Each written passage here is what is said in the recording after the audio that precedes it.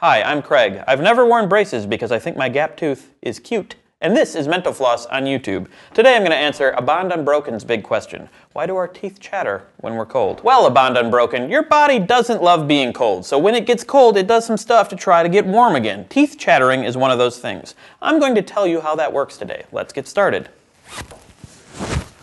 Brr.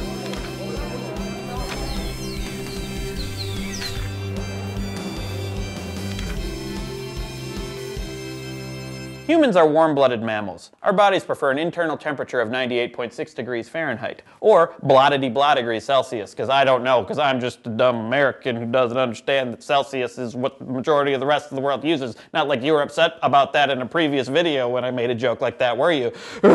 Or 37 degrees Celsius. Their ability to stay at around that temperature is known as thermoregulation, and it happens thanks to things like the circulatory system and the digestive system. So when your skin gets colder than expected, your body takes note because it really doesn't want to get hypothermia. Then it does things like decreasing sweat production and decreasing the size of blood vessels towards the body's surface. The temperature receptors in your skin also get involved. They send signals to the hypothalamus in the brain, which is what controls body temperature. It's basically your body's own personal thermostat. So you don't need to go swallowing a thermostat, okay? You got one right up there in the hypothalamus, young whippersnapper. The hypothalamus contains something known as the shivering center, which causes involuntary shivering. That shaking you experience happens because the body's muscles are contracting and relaxing repeatedly.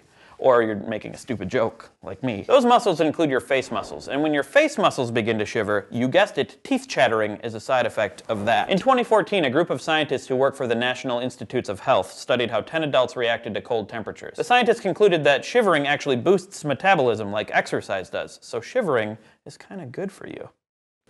I should mention that shivering is not a recommended workout. I don't want a bunch of people going out in the cold and getting hypothermia because that's not actually going to help you in the long run. You know what might help?